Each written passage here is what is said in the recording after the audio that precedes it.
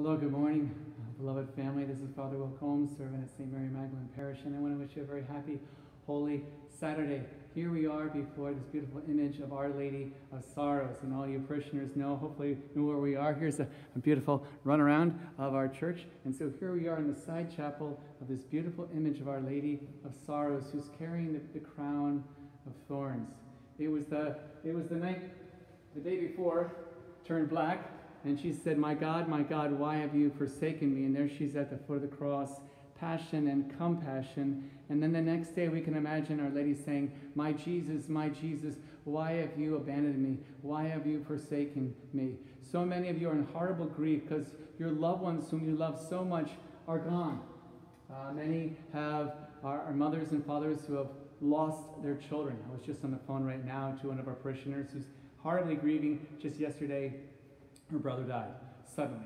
At the end of last month, or February, that is, we had for our school funeral for Jace Flores, a 7-year-old who tragically died. And meeting with the parents, there's a lot of grief going on right now. I myself miss my mom, and perhaps many of you know well the grief of Our Lady. Saturday is a day that we honor Our Lady of Sorrows. Many of you have children that are alive but are lost. Children that are lost. They're just lost in sin, lost in life of dissipation, and they've rejected the faith. And you fear for what's going to happen to their soul. And there's a lot of grief going on over children that are lost, and perhaps children that have lost their parents. And so there's a lot of grief going on. And so certainly crown means corona. Okay, the crown of thorns is even more meaningful this year with this coronavirus. And there's a lot of grief, a lot of losses going on. And it's so important today we learn to release our grief and give it to Our Lady, our beautiful mother. Jesus says, blessed are those who mourn, they shall be comforted. Blessed are those who weep, they shall be consoled. She's the mother of comfort and the mother of consolation, and she's with us in our grief. And through the grief, yesterday her son died, tomorrow her son will rise. And she can turn our tears into great consolation. The resurrection is coming. And the power of prayer. And so that's why this is called the crown of roses.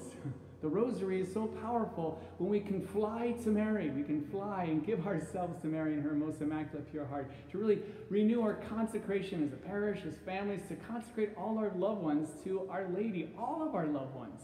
It reminds me of this beautiful story in the life of Jesus. There's Jesus. He's looking up at the paralyzed man. And when he sees their faith, the faith of his friends, he says, paralyzed man, your sins are forgiven. Stand up and rise. And so when Jesus looks upon our faith, he can say to all our loved ones that we've lost, stand up and rise. You've been found.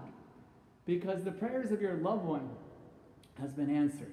The power of prayer. So I want to invite you to pray this beautiful prayer. Perhaps you know it's called the Memorare, this beautiful prayer. It's been attributed to St. Bernard. St. Francis de Sales prayed it every day.